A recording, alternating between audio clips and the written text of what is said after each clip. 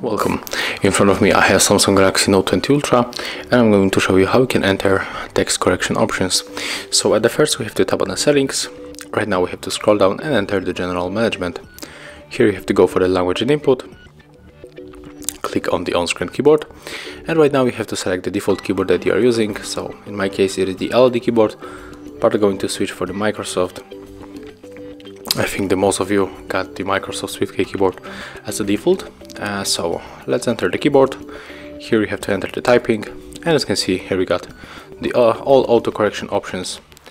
For example, we can turn off the autocorrection here and also the quick period. And that's how it looks. Thank you guys for watching. Leave thumbs ups, comments and subscribe to our channel.